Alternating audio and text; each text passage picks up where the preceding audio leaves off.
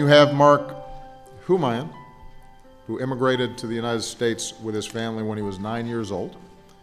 When his diabetic grandmother lost her vision, he began studying to become an ophthalmologist, hoping he could save the sight of others. Mark helped create the Argus II, a bionic eye that has restored vision to patients who've been blind for up to 50 years.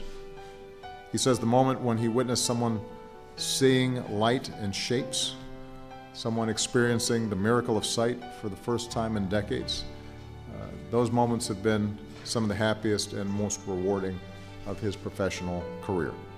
In his words, and I think no pun is intended, there wasn't a dry eye in the operating room. Well, my area of focus is advanced implants into and around the retina. Ophthalmology has always been an area where implants have been readily accepted. After cataract surgery, you get an implant that allows you to see, but implants for the retina are very novel.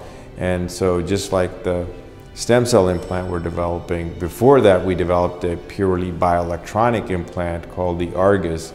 And the Argus implant is for patients who are completely blind from an inherited retinal condition where they lose their photoreceptors. So there's a genetic defect that results in losing their photoreceptors. And so we put this electronic implant, some people call it the bionic eye, some people call it artificial retina, but we put it surgically in the eye and it wirelessly communicates to a camera and allows a blind person to be able to see. So people who have been blind completely, can't see anything, are able to then see large objects, even large letters, and walk about. So we're working on improving the resolution of it, but this device now is approved in the US, in Europe, in Canada, all around the world, and we're working towards the next generation to help improve the resolution.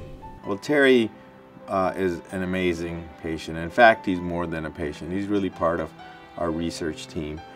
When the Argus I was implanted, or was being implanted, he was the first to sort of raise his hand and wanting to partake, even though he knew that it might never help him. He's always had this real altruistic outlook of wanting to help others, and really helped us understand the Argus I and the development into Argus II. So it was always in my mind that if we ever developed the next generation device, that he would be one of the first to be implanted with this Argus II.